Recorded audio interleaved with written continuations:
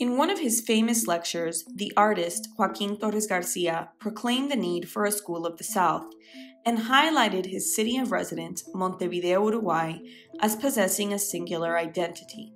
He stated, "And the man in the city is as unique as the city itself, with those 10 letters in a row, neither rising nor falling, equal in size and disquieting in their pure lack of expression. Montevideo. It had to be like that. Even the name is unique." It is these 10 letters that christen the red square located at the bottom of Constructivo a cinco tonos, 1943, an indelible stamp of local identity within the modernist grid, populated by symbols that recur throughout his practice.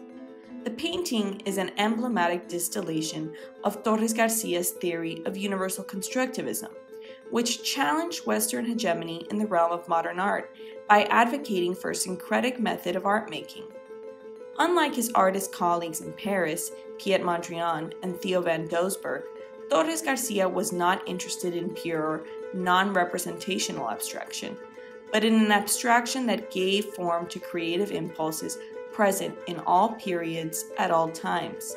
This radical challenge cemented Torres-Garcia among the most important figures of the 20th century, inspiring a range of artists from Adolf Gottlieb and Louise Nevelson to Marcelo Bonevardi and Gonzalo Fonseca.